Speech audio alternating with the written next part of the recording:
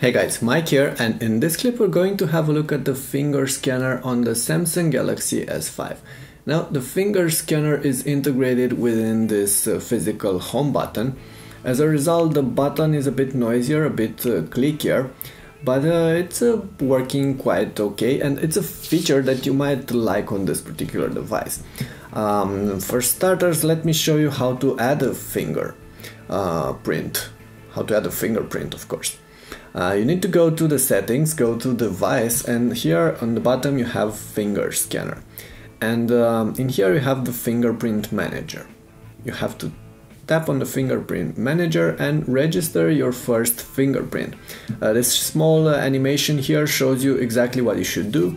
You should go ahead and swipe your finger over the sensor, going from up, down to the bottom of the phone like this, several times, and once it's done you have to introduce a password, and I'm going to put my name as a password.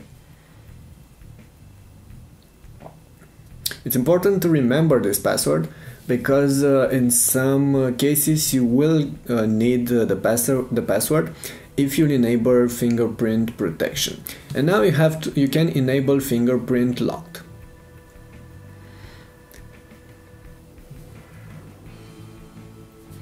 And this helps you unlock the screen by using your fingerprint. Right now we have the pattern fingerprint locking. Let's go ahead and change it on fingerprint, and now we're using fingerprint, this fingerprint lock mode to protect our phone, and you can go ahead and swipe your finger over it in order to unlock it, or if you're not the person whose fingerprint is recognized by the phone, you can just go ahead and introduce the alternative password like this. Now, why I said that it's important to remember that particular password is because if you want to go now and change the screen lock mode to something else, you'll need to introduce that password before you'll be able to make any changes. And now you can change it to something else, but we're going to stick with fingerprint for now. What other things you can do with your fingerprint? Where you can verify your Samsung account. So instead of introducing your Samsung account when buying stuff from the store and using other Samsung services, you can use your fingerprint instead. It also works with PayPal payments. It's a nice integrated app on this particular device. And you can also protect content on your phone by using the private mode with the help of your fingerprint. For that you have to activate private mode and select the fingerprint protection. Swipe over the sensor, and now the private mode is turned on.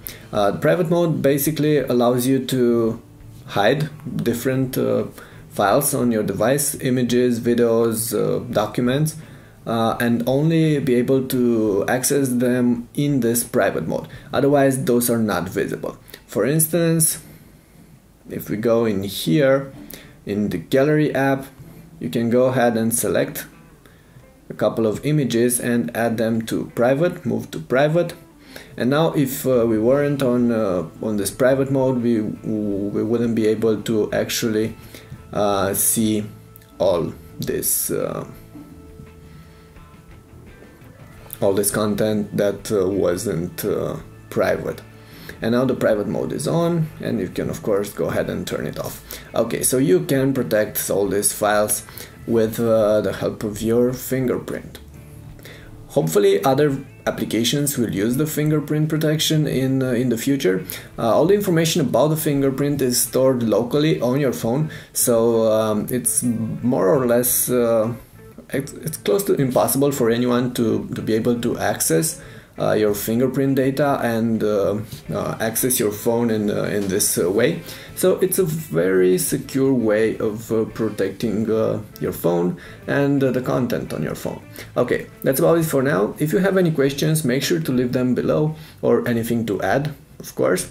And if you're interested in more details on the Samsung Galaxy S5, make sure to check them out on the channel. I've covered pretty much all the important aspects of this particular device. For now, thanks for watching, and I'll see you guys soon. Bye.